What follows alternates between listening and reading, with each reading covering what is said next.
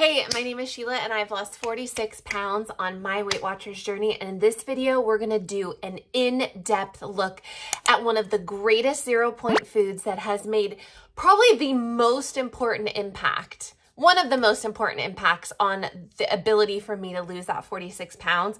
We are gonna be talking about hard-boiled eggs, which are like a whole video on hard-boiled eggs. Yes. You need to know all the information about hard-boiled eggs, how to cook them, all the different ways you can eat them, because it's a game changer. And I'm not gonna sit here and lie to you. It's not like I love the flavor of hard-boiled eggs. I would much rather eat Cheez-Its and graham crackers and any other carby, salty, sweet thing. But I discovered in my journey that I love the way that hard-boiled eggs make me feel.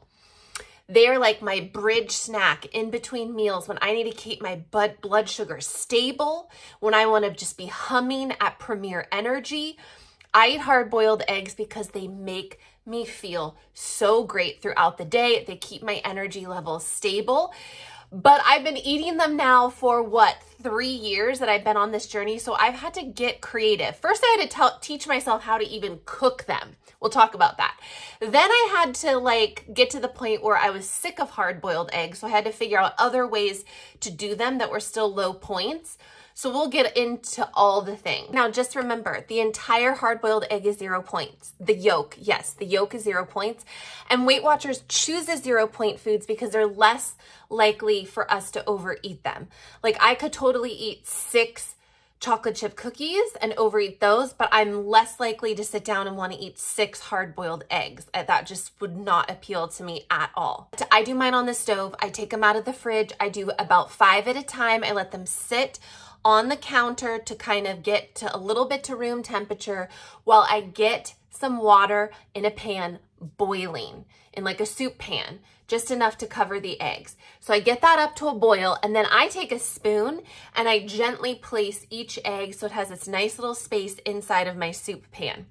Then I wait for the water to come back to get to a boil again, and then I set my timer for 10 minutes.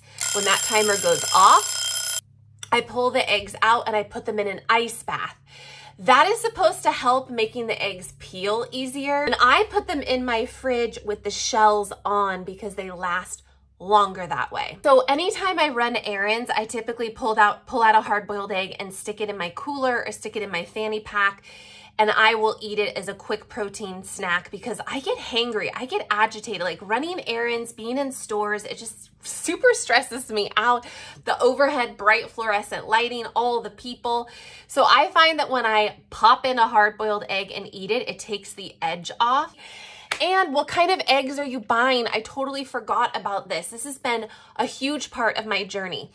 I used to just buy the eggs from Costco, the grocery store, and the yolk would just be like almost white when it was cooked.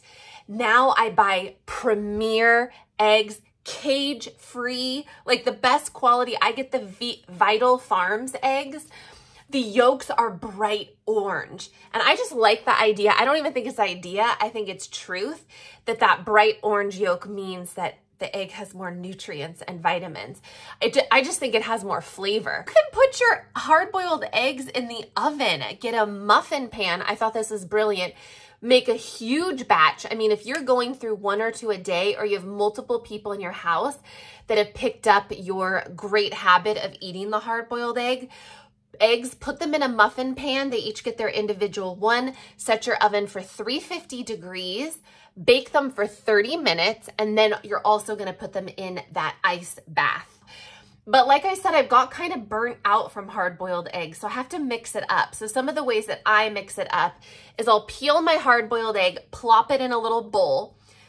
I'll squeeze a little bit of Dijon, put a little bit of light mayo, a spoonful of like dill pickle relish, and then I mix it all up and make a very low point egg salad. I add in some super chopped, finely chopped celery to give it a little crunch. You could put in some onion. Sometimes I've mixed in, when I want extra protein, some canned chicken or canned salmon or canned tuna. I've chopped up cucumbers and put in. Basically what I'm describing to you is I make like an egg salad, but I bulk it up with whatever I need depending on how filling I need it to be. People swear by doing their hard-boiled eggs in the air fryer. You put them in a 270-degree air fryer for 15 minutes, or some people even do it in a crock pot. This one seems a little far-fetched to me, but maybe you love your crock pot. You don't want to heat up your house at the oven or the stove on a hot day. So you put the eggs in their crock pot, you cover them with water, you put in a tablespoon of salt, and then you cook on high those eggs in the crock pot for 2.5 hours. And then with all of these, you put them in that ice water bath afterwards. There's also the instant pot. 1 cup of cold water in the Instant Pot. Place the eggs on a rack, seal, 5 minutes on high pressure, let the pressure release naturally, then the ice water bath. Just a quick tip, I am making lots of weight loss content, wellness content, audio content. So I have this secret audio content hub where I am publishing these audios that deep dive into my best tips that I've discovered, that I've processed, that I've learned, that I've reflected on in my weight loss journey of 46 pounds. So I'll link that down below. I also have a free podcast that you can listen to, my Instagram, where I give you all the tips on what to get at the grocery store. So make sure you're following me there. I think that's all my info. Plop an egg in a bowl, chop it up, and then I put a little ranch dressing. That's when I'm kind of crunched for time and I don't want to do the Dijon, the pickle, the this and that. Put in a little ranch dressing that's low point, and then I'll add in some extra fixins if I'm feeling up for it. A lot of hard-boiled egg things that have gone viral on social media and TikTok. Here's one of them that you might want to try that I think is really interesting.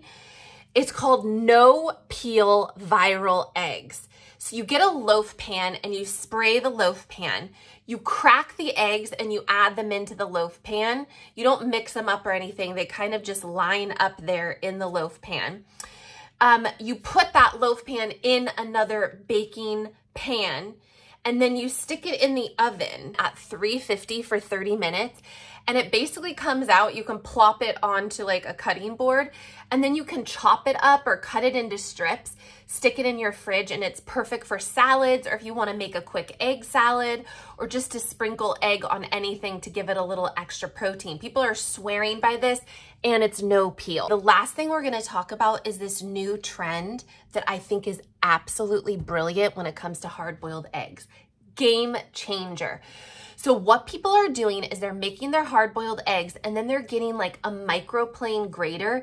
You know, when recipes call for zest of lemon and you have that microplane and then you zest the lemon and it comes out.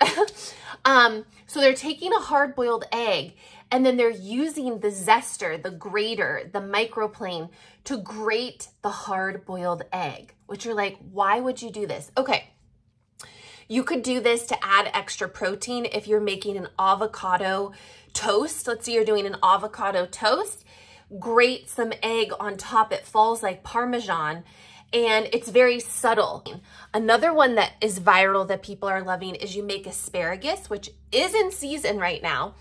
You cook your asparagus however you want, boil it, roast it, and then you grate hard-boiled egg on top of the asparagus to add some more protein. Those are all my hot hard-boiled egg tips. I wanted to focus a whole video on this because it is a foundational 0-point food on Weight Watchers and really for any health journey. Hard-boiled eggs are my go-to. I make a batch typically every Sunday or Monday, so I have them for the week.